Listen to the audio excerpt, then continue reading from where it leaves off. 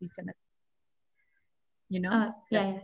Yeah, because the whole point is like you're trying to say that you want more check and balance in the company, right? So even HR, which is in the company, can abuse power. So you want to be able to say, okay, this is a medical person. They will screen based on their technical knowledge, things like that. Yeah. Right. Okay. But I think the rest looks really good. Good job, guys. Yay! Claps to all of us. Thank you. Thank you. How are you feeling? How are you feeling about everything going into your press statement, going into your session? We're doing right. I wanted to ask you a question. It's regarding like presenting, right? So because this is technically a press statement, but then we're also showing visual aid, so it's a presentation, right? So it's I feel like there's like a little bit of like a overlap and like in terms of like how you would start. So like Daniel will be starting, right? But then he will start off based on our slide. So he'll be like, hi, good morning, we're group 6 and we were assigned case study 2, that kind of general thing. Yeah. And then he will go through the board of directors. Before the board of directors, he will go through the flow of our presentation. And then only like technically the press statement will start, I feel. So it's like, I feel like in terms of like, would we call it press statement, or we call it presentation, if you get what I'm trying to say? I see. Okay, because based on your actual instructions itself, it says press statement. I encourage you to say press statement. And I encourage you to treat it like a press statement as well. Okay. So even though like the beginning, because when we start off with like, good morning, we are team 6, do we need to do that? Or do you think it's a little bit weird? Because I think because obviously they will know what team is coming up. They have like their schedule, right? So they'll know that you are team 6. Go in there and introduce yourself, introduce your topic, I guess.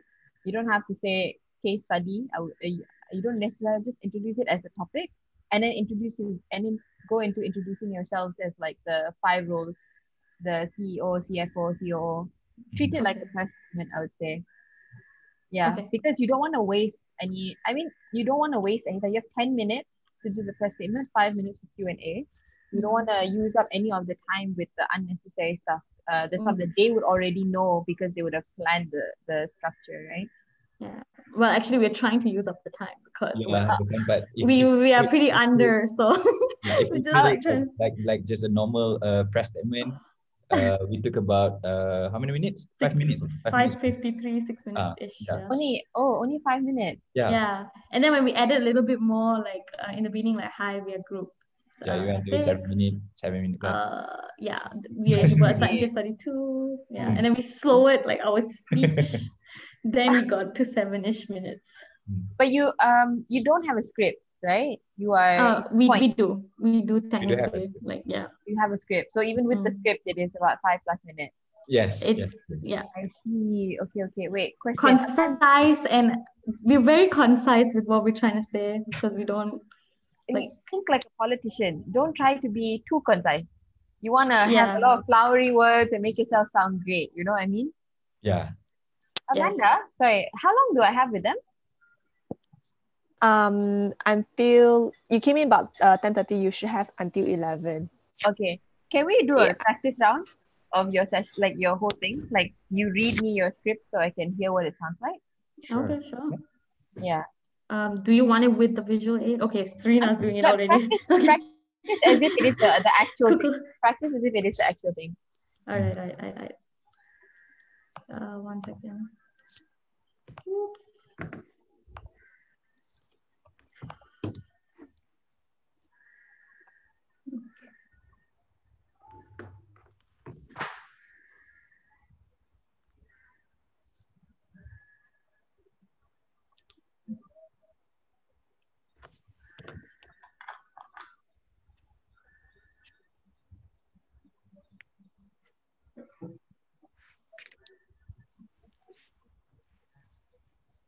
Okay, ready whenever you guys are.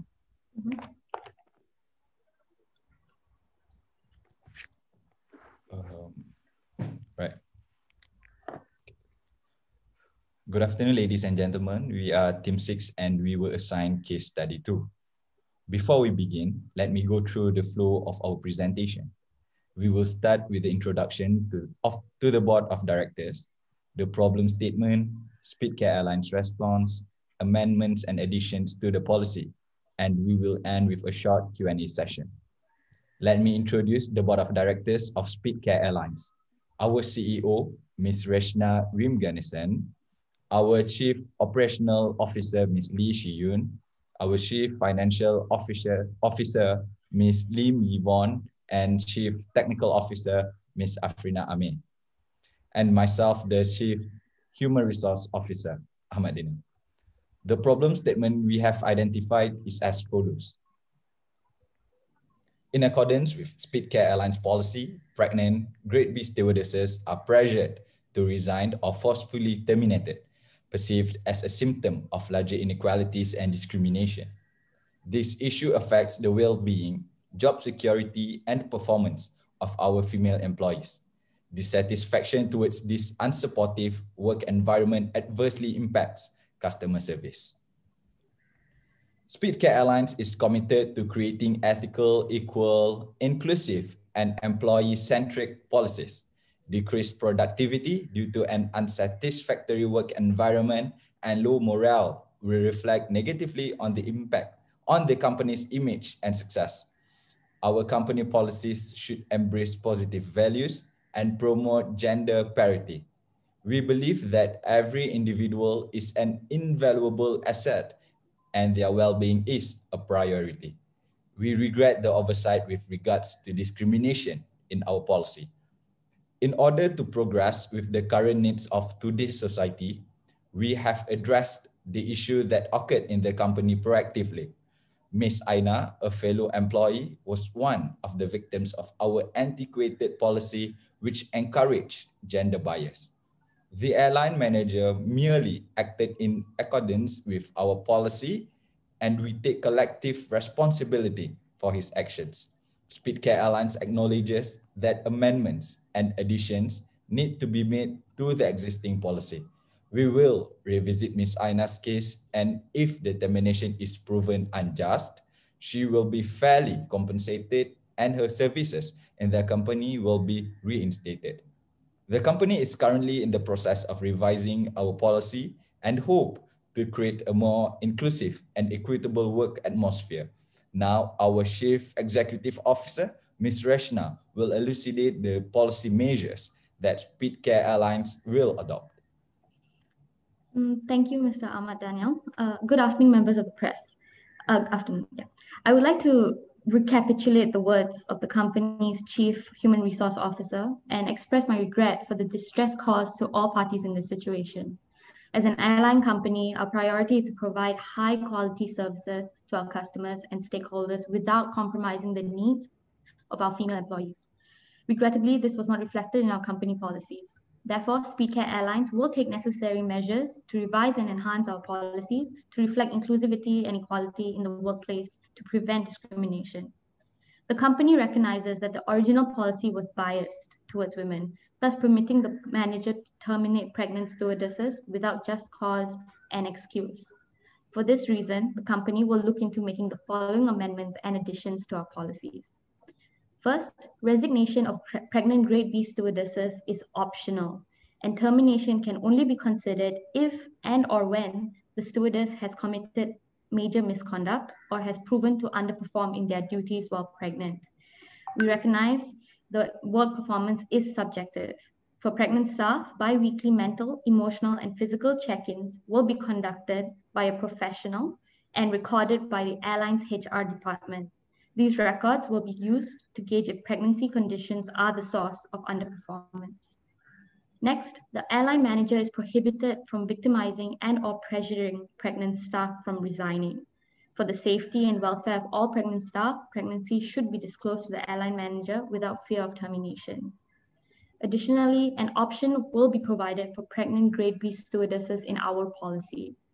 They can be temporarily transferred or reassigned to other positions in the airline, for instance, as ground admin staff, after their first trimester of pregnancy, or if they have received written doctor's orders to not fly for medical reasons. The positions offered will be based on availability. Nonetheless, reassignment and or transfer will be granted to ensure their job security. temporary transfer or reassignment wages will involve a small percentage deduction from their original salary for the Grade B stewardesses. Speedcare Airlines also hopes to support all pregnant staff by initiating a fund to provide monetary support based on their current job position. Since Speedcare Airlines is a private entity, maternity leave will be granted to all of our female staff for 60 consecutive days with full pay. In line with the Employment Act of 1955, if a female employee has been employed for 90 days and has worked for at least 1 day after her 5th month of pregnancy, she is entitled to 60 days maternity allowance, even if terminated on grounds of misconduct. Upon Grade B stewardesses return from maternity leave, they are given the option to remain as ground admin staff or return as a stewardess. Either option will require our staff to go through a series of assessments to determine that they are fit to resume work. For those who choose to resign during the maternity leave, a written notice at least 4 weeks prior to the stipulated return date should be forwarded to the airline manager. Lastly, moving forward, the company will not tolerate gender discrimination and unfair dismissal. All of our staff will undergo due process if they are to be terminated. Speedcare Airlines will be proactive to institute an anti-discrimination policy to protect all of our staff, regardless of gender, sexual orientation, race, religion, and ethnicity. We are grateful that this issue was highlighted by our female staff. Speedcare Airlines is committed to adapt and make the proposed amendments and additions with immediate effect in our company policies to cater to the needs of its dedicated female staff. Gender discrimination in the workplace is an affliction, and we will play our part to eliminate it. Thank you. Okay, that was pretty good, guys. Now it's around, so I think you guys took around, actually it's not bad. It's more than 5 minutes. Yeah, it is. I think I checked the time. I think it was about like 8 minutes this time. I went slow. Yeah, yeah, 7.8. Okay, that's good. Yeah, I think so if you want to, so since you're already around 7-8 minutes, you have about 2 minutes, right, that you might want to fill up. Danielle, I think honestly you did a really good job at articulating yourself, very professional, very strong. So it's a really good start to the press statement. So I think also your speed is extremely good. So the beginning, I think you guys are very, very strong already. Reshna, I think you have a very powerful female voice that is kind of a good contrast to what Danielle is doing. And it does give a very united front in terms of gender within the company. So you guys complement each other extremely well. So, but maybe you want to, I think in the beginning you're a bit faster, but if you do want to like take it down, slow it down, relax yourself.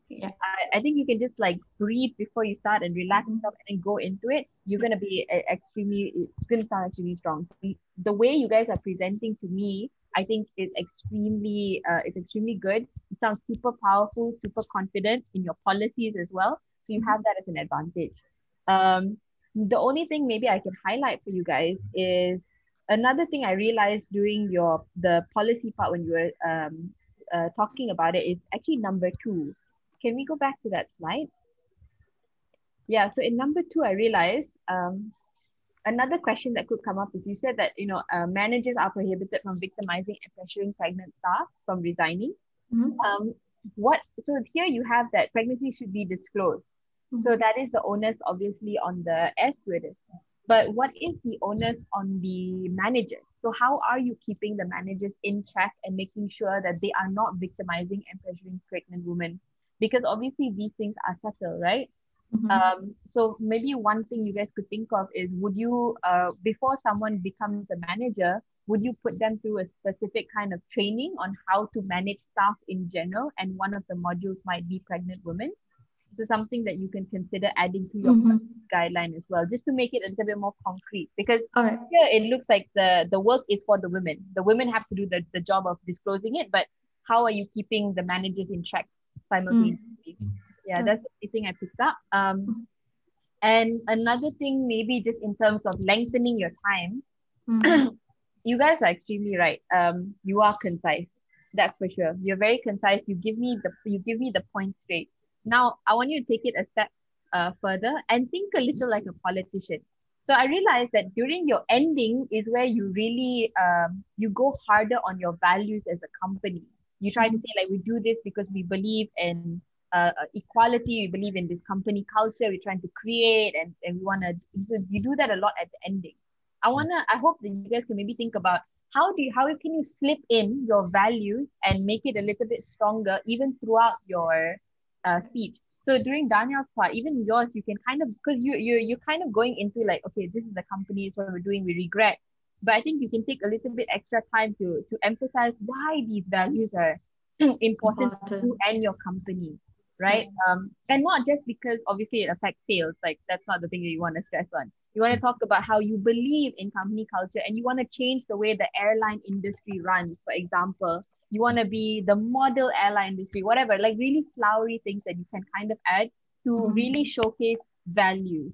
So that's one way that you can at least just take up a little bit more time doing press statement, because keep in mind that a press statement is for the people who are watching you, the people who are judging you, the people who are scrutinizing you. So it's not a lawsuit. You know, in a lawsuit you want to be concise. You want to give them the facts. In a press statement, you want to give them your best self. Think about it as a first date, right? You show up as your best self. So you want to showcase the kind of values that you stand for, and you want to make it like strong. You can do that as well to add a little bit more. I think something like that, if you take a little bit, Daniel, you take a little bit more, Rashna, that's like one minute each, like you up close to 10 minutes, which is really, really good. Other than that, honestly, you guys, fantastic job. Like really great. Like I think super, super strong. I'm so excited for you guys to go and do your session later. Yay. Thank you, Thank you so much.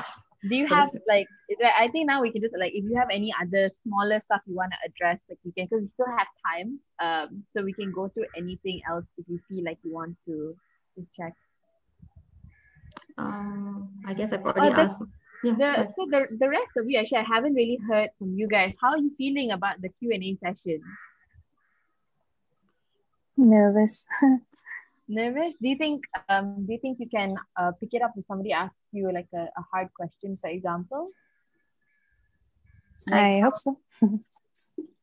We sound very nervous, Shinyu. How do I pronounce your name properly? Sorry, Shinyu. Oh, you can call me Serena if you want. Okay, Serena. Yes. So you seem very shy, Serena. Yvonne, how are you feeling?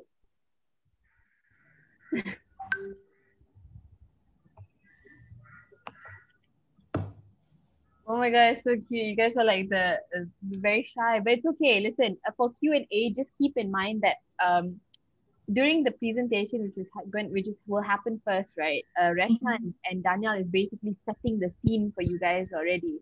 So all like the points that most likely they're going to ask will already be spoken. You just have to reinstate it and like reaffirm it during Q&A. Because I think in your policies, you guys have addressed almost a lot of things. Like even I can't find a lot of faults in it anyway while I'm listening to it, right? So if they ask you questions, it'll either be just to clarify on a couple of things.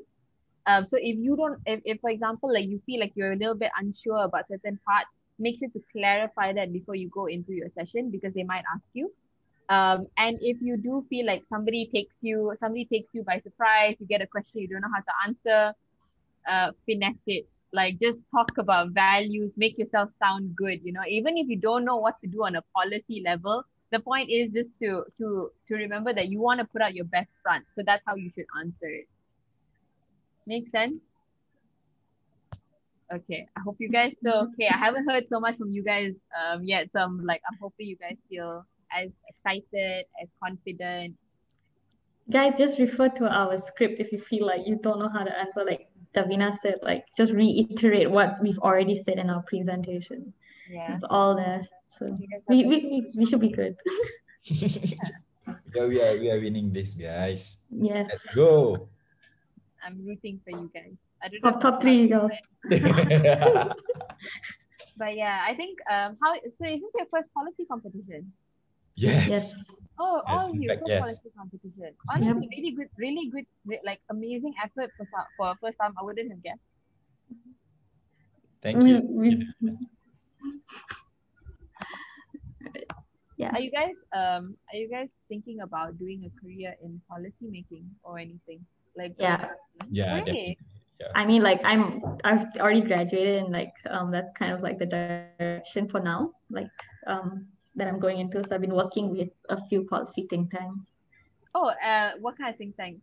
Do you know KSI? Oh yes, KSI is Yes. great. Yeah, I work with them, and it's like a lot of autonomy. So I get to pick kind of projects and policies that I want to look into. So Any yeah. type of policies that you're more interested in, like topics? Yeah, I'm currently working on Orang Asli women and their contribution to the environment and how they both are interrelated. So yeah. Yeah. I think people only recently I've seen it get picked up a little bit more. Like when people are talking about environments, they're talking about the communities affected. Mm-hmm. Usually it's quite I feel like secluded the topic a little bit. Yeah. Because people tend to like everyone's like, when you think environment, they try to go big, right? They're like, oh, we have to do this, we have to do this, but we forget that in our own backyard, there are people who've dedicated their whole lives, to take care of the environment. So we should start there. So, yeah. 100%. Oh, that's really nice. Then you're also thinking about doing something in policy. Yep. Any specific type of policy? Socioeconomic stuff. Ah, interesting. Yeah. Okay, it's something that I've been trying to learn. I've been looking at ideas. Do you know ideas? Yeah. They have a bunch of like research papers they put out. I've been trying to read a little more of the economic ones. But super interesting. What do you do again? I'm doing my degree in civil engineering, but I don't see myself like too long in the engineering stuff. So yeah, it's just my start point lah macam tu before I can go further. So yeah. Yeah, don't worry. You guys seem like the suit already. You are prepared. How about Yvonne, Serene? What do you guys? Are you guys interested in policy making, or are you trying this out because you want to learn something new? How's this whole experience for you? I not particularly interested, but I feel like this is something new that I wanted to try. So I guess this is a good experience. That's nice. What are you doing right now? I'm studying medicine. Medicine. Okay. What year are you? First year? I'm in 4th year. Oh, 4th year, so clinical year. Yeah. Which hospital? I'm based in Kota Kinabalu, Sabah. So Hospital Queen Elizabeth. I hear that in your housemanship in Sabah will be the best experience compared to what they feel like in Semenanjung. Maybe because the patients here and people here are generally nicer and less mean, I guess. It's not. It's true. East Malaysians are a whole other breed. Yeah. Yeah, I've been to Sabah only once, but the environment there, I've been thinking about it since. I just want to go back. The minute this COVID thing is over, like I'm on a plane there, Yvonne, how about you? How's this experience for you? I feel so amazing. I feel like improve my English is a lot of experience.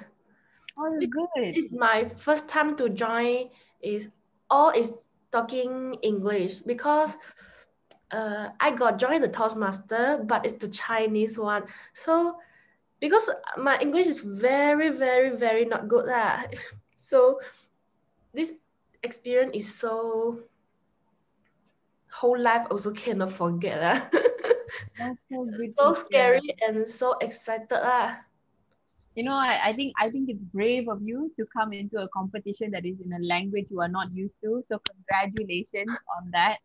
Not a lot of people would do it. I know I wouldn't. So I hope you feel really proud of yourself for doing this. I don't know if we might not have very long, but I just want to wish you guys all again good luck. I think you guys did a fantastic job. I hope it reflects well later during your press statement. And yeah, wishing you all the luck, guys. Congratulations. Thank you. Thank you, Davina. And thank you for all the feedback. It was really, really helpful. I'm glad. Thank you. I hope you guys feel like all the effort you've already put in just like set the pace lah. So you all did fine. Yeah. All right, Miss Davina, I've informed them to move you into group 5, which is the second slot. I also took a few pictures just now along the way. I mean, we can take one now. We can take one as well. Okay. Are we ready? Can. Okay, 3, 2, 1. Okay, fantastic. Okay, we just wait for a little moment till we move to the. Okay, she was moved. Okay, so guys, Yeah, okay, I'm going to the room 5 as well. Okay, All right. Bye, Amanda. Bye, Amanda. Thank you. Okay, Bye so bye. bye. Okay, so I'll just make the relevant of the public manner.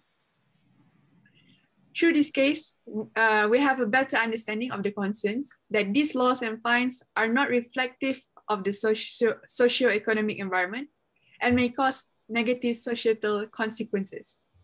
We also acknowledge that decisions we make will affect different communities, making this a crucial conversation.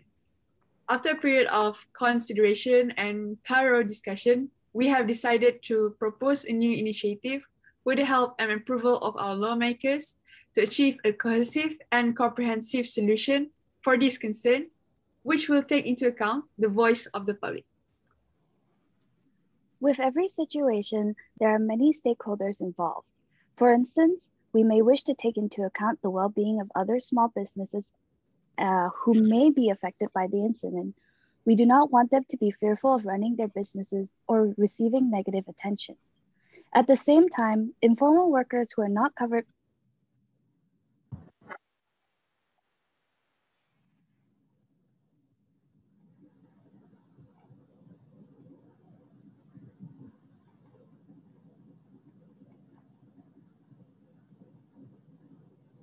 the actions of the hawker, who, despite his financial situation, is still putting many in danger through his actions by contributing to the transmission of COVID-19.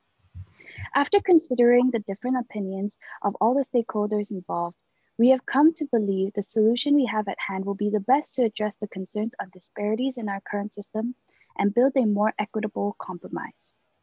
Our proposal comes in the form of a three-step process.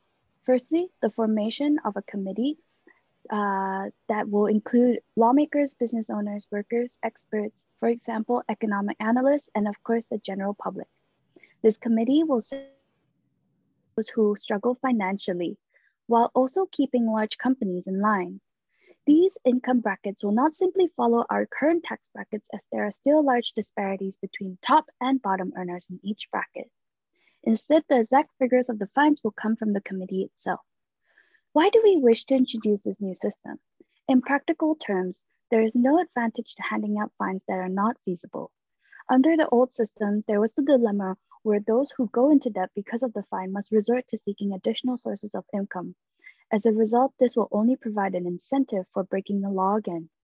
We cannot allow this vicious cycle to plague our people who are already struggling to make ends meet.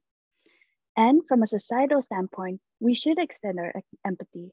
Every single person is struggling right now, but something as small as making fines more feasible to pay will make a world of difference. To implement this step, we will produce a new financial declaration form so we can better understand the financial situation of the individual in question. Background checks will also be concluded on the individual and/or household income to prevent abuse of this leniency.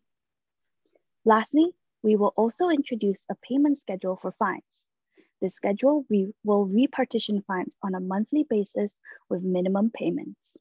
The length and minimum payment will be agreed upon between the individual and committee.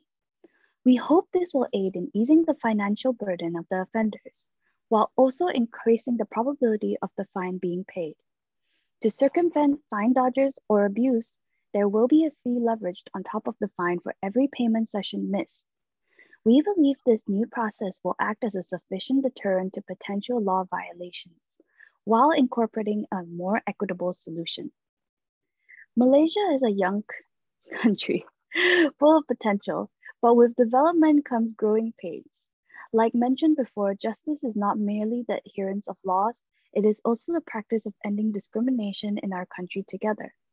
We are proud to see that our Malaysian people are keen in taking a stand for their beliefs and taking active steps to shape our legislative system together with the lawmakers. We look forward to fruitful cooperation between all parties involved in promoting equality and equity in our system. Thank you very much for your patience and time. We will now open the floor to receive questions from the audience. Yeah. That's good. That's really good. How long was that? It was 8 minutes, 50 seconds. Okay, that's pretty good. You guys have a really good flow, a really good structure. Before we go into anything, how do you feel after going through the whole round of it?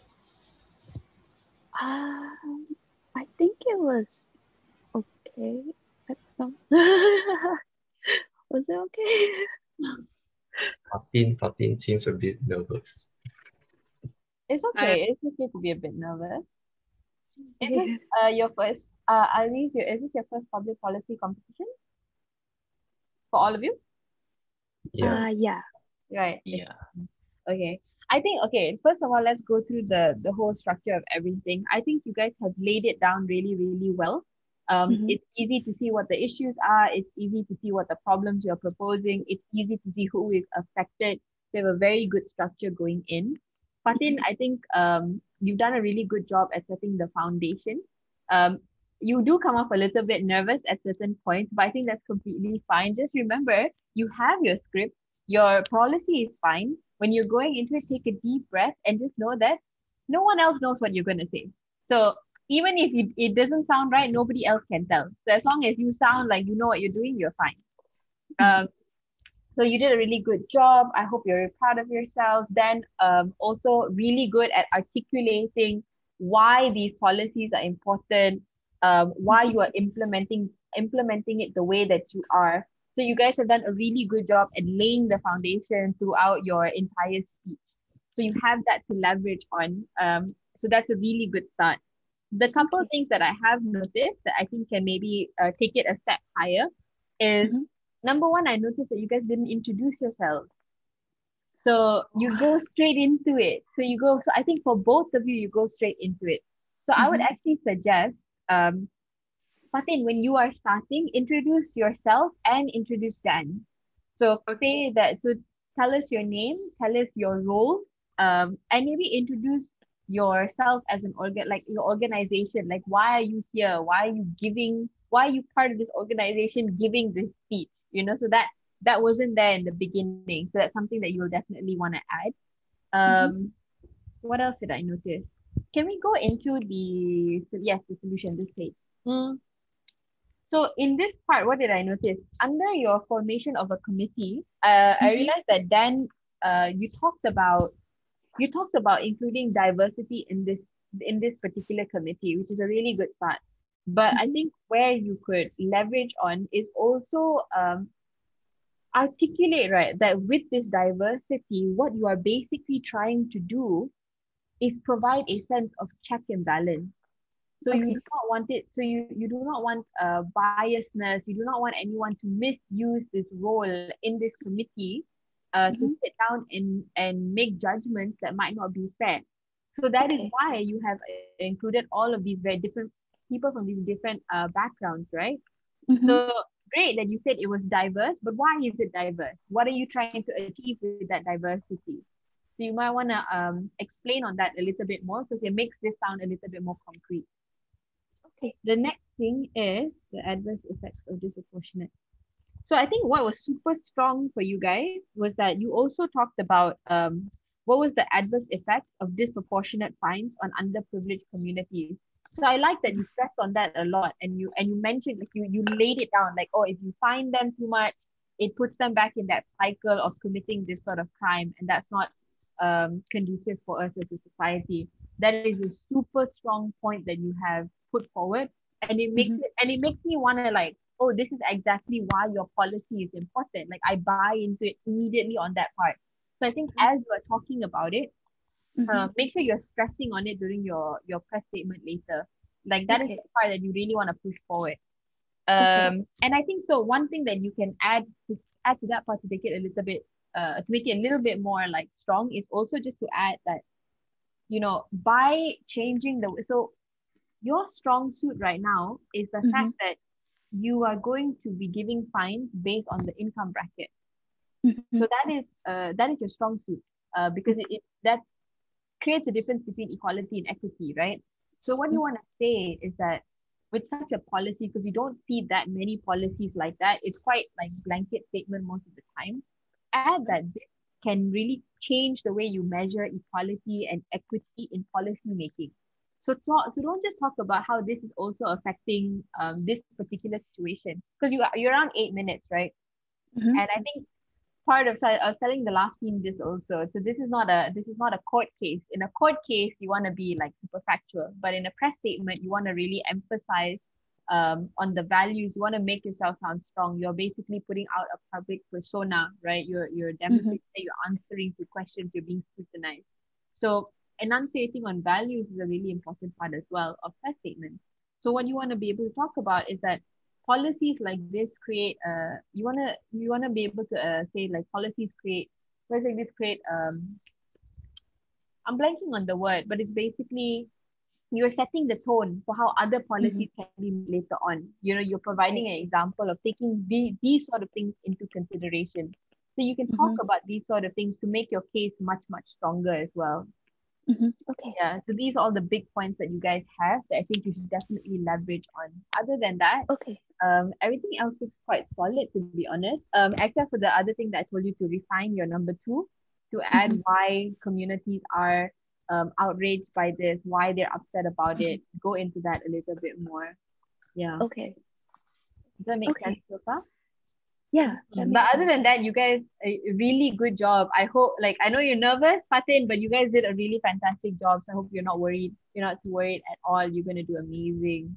We're really proud of yourselves for putting this together so fast. So the ones who are going to be doing Q&A, how are you guys feeling? There's different prepping styles, right? Q&A, you don't know what's coming up. How are you feeling about the questions that might come? Are you worried about any sort of questions that you think you might get? Mostly on the if they go on to the details or maybe the timelines of this kind of solution, they may be a bit. For example, let's like what's in your head? We can maybe hash through a little bit here as well. Like blank, right? Like for the solution implementation, the time needed, like if they don't pay, how many days should we chase after them? Those small details. Yeah. So how are you planning to answer things like that? For if like let's say they don't pay on time, so of course we will have the fines, those kind of percentages, especially stated. They will incur additional fees to kind of encourage them to pay sooner or on time. So if they don't pay on time, we would I was thinking about maybe sending reminders or like three chances. If they really don't pay, then maybe we have to like shorten the period or even find someone to go and pay for the fine, something like that. So here's a hack, right? When you get questions like that, and you're gonna scramble and you feel like you don't know how to answer, you don't have to come up with a solution on the spot. Because sometimes the problem is if they ask you a question and you feel like I need to come up with a solution, and then you're like, oh, we'll go.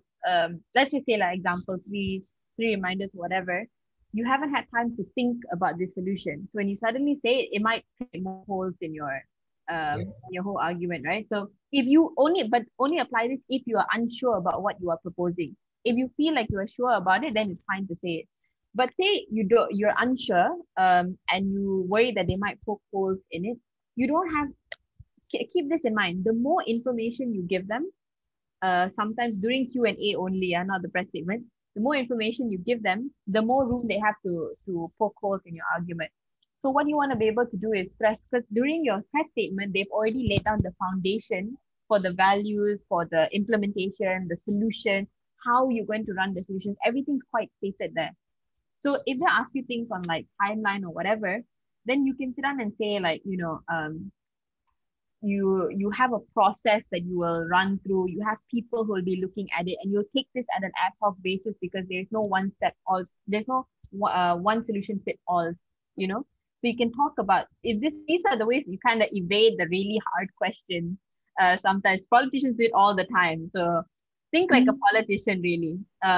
But yeah, you don't, if you feel like unsure about anything like that, just go back to whatever was stated in the press statement and pick out the parts that you feel like, okay, I can just push this part, just push on that. And then let them know, like, hey, we've already, for example, the timeline question, we set up the committee, we set up the schedule, we have to take it at an ad hoc level because the priority here is we want to make sure that especially the underprivileged communities, their situation is being taken into account.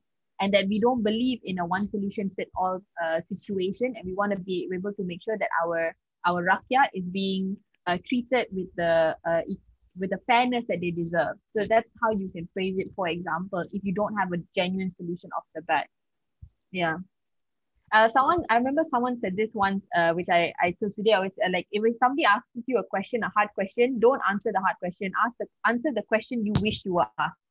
So that's kind of like that's the mindset going into it. It's quite helpful actually, but it takes some practice. But other than that, I think the Q&A part, you guys should be okay because there's not many holes in your argument unless you're really like, yeah. The rest of you, Wilson, Haris, how are you guys feeling?